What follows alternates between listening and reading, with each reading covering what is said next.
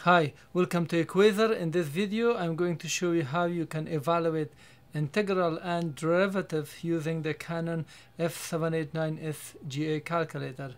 This calculator can only evaluate, which means it can give you a value, a number. It will not solve the integral and give you, it can only evaluate the definite integral with the values. So you will get a number. Also in derivative, also you will get a number. So let's get started by evaluating this integral of sine x dx from pi over 2 to 2.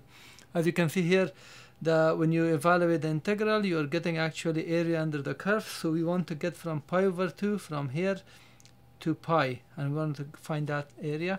So the calculator must be in normal mode, press mode and then 1, so that's in normal.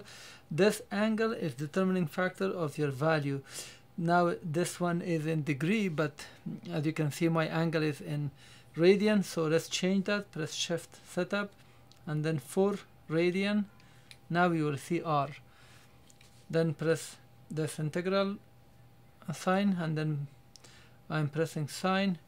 To enter x, press alpha x, because the color is blue, all these blue will be activated with alpha. So close the parenthesis with the arrow, go to the right. When you go to the right, it comes to the lower, so we can say shift pi. So pi is our exponent here, pi divided by 2. You can do it that way, or maybe use fraction. So with the arrow, go to the right and then put shift pi. Once everything is completed, press equal. As you can see, it calculated the area to be 1. So this way you can make more complex equation, but you might face in some equations that this may not be able to solve it.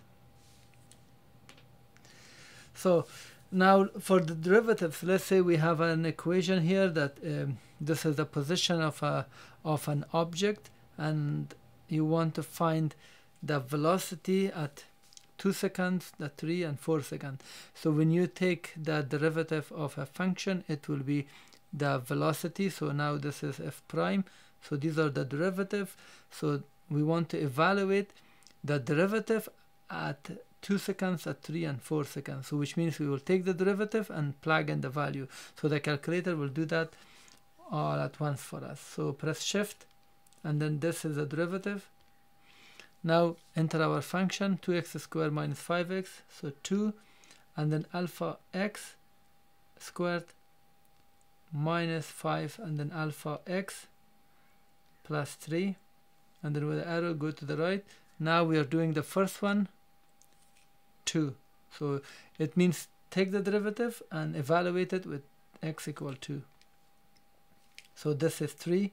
Now to do again with another value, just press left arrow, go there, change it to 3 and evaluate it. So we got 7, go back, and 4, so we got another value.